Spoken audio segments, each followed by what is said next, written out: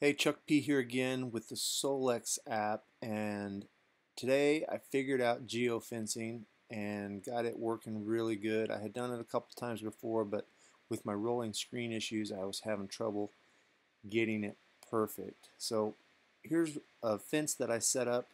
You just tap the dots down and you can move those dots around later and get the exact polygon you want. Save it. Here's a few that I've done already. This is a park that I fly at a lot, and it's where I finally tested out the geofencing and made sure I knew what I was talking about. Now usually I fly to the center of a geofence to get the fence to activate. I don't know if that's the way you're supposed to do it, but it's what worked for me.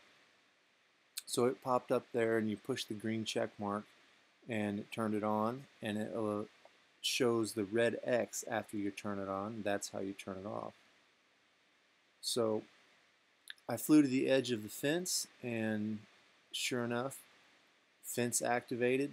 It caused me to stop. I ran into it a few times, and then I proceeded to check out the other end of the park and the other boundaries of the fence.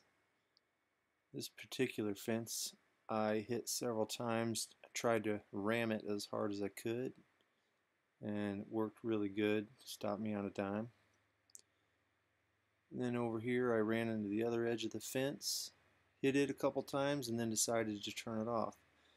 So I'm going to hit that red X at the bottom right of the screen and clear the fence out, and you can fly right through.